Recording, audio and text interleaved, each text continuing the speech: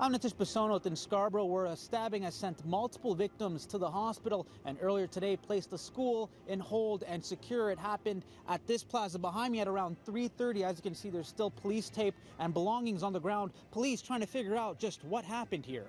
Fights do happen sometimes, but nothing like this serious. They're usually never blood. It's an after-school fight that sent 3 teenage boys to the hospital.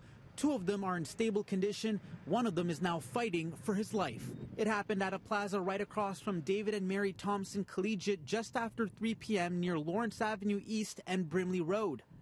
As a result, the school was placed on hold and secure until 4:30. Many students had already gone home when this happened, but some of them did see the aftermath of the violence. The guy was on the floor, heavily bleeding. They were holding his wound, hand in the air, yelling "Wallahi, Wallahi," which means "I swear."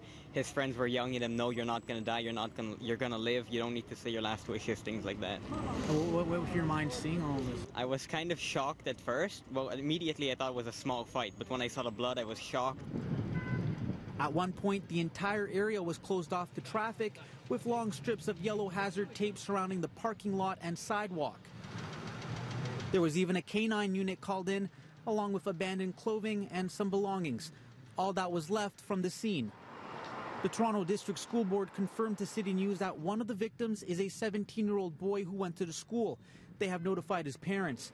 As for the other victims, it's still not clear if they also attended the school.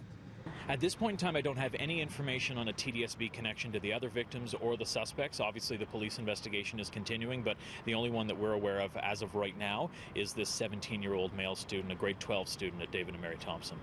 As for police, they can only tell us that they're still looking into all of this.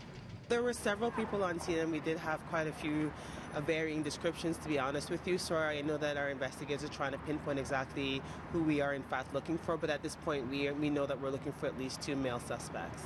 An investigation is underway, and I'm told that there were a lot of people in the area when this happened. Anyone with any pictures, video, or information is asked to come forward. In Scarborough, I'm Natish, City News.